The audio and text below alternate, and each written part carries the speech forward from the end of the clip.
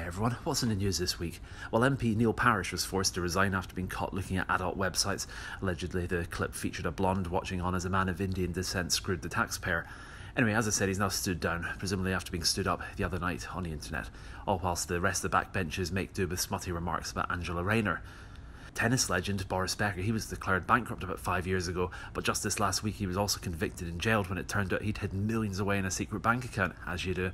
Anyway, when he went to the court, legal, not tennis, he was served, get it, 2.5 years, and when asked by a female lawyer how many months that equated to, he said it's about 30, love. 30, love.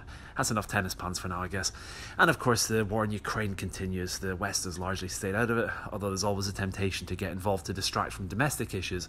In a 100% related note, the Russians have said the EU and the US are the true aggressors, and the Americans have said all they want is peace, and they're prepared to fight to prevent a war. I don't know, sometimes you have to destroy the village to save the village, I guess.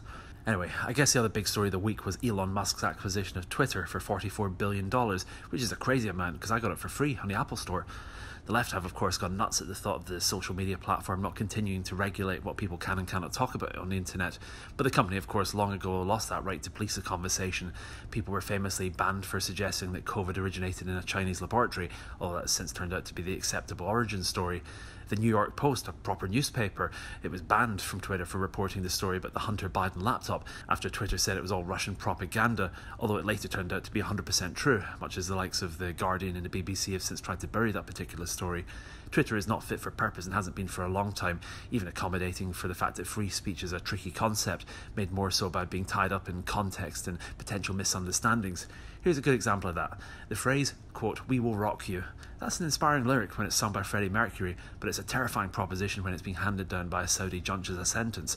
We will rock you. Anyway, see you next week. If you like these, click subscribe.